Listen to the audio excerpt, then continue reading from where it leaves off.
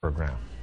5 people have drowned in the inland Northwest in just the past 2 weeks. And Marine officers say those deaths could have been prevented had the victims been wearing life jackets. Experts with the Spokane Regional Health District recommend only buying life jackets that are Coast Guard approved. Life jackets should also fit properly. The user should not be over or under the weight requirement listed on the jacket.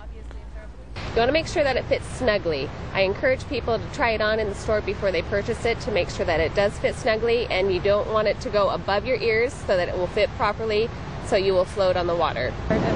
Regional Health District and its partners are holding a special promotion all this week. The general store is offering 40% off all the life jackets this Thursday only. No coupon is required.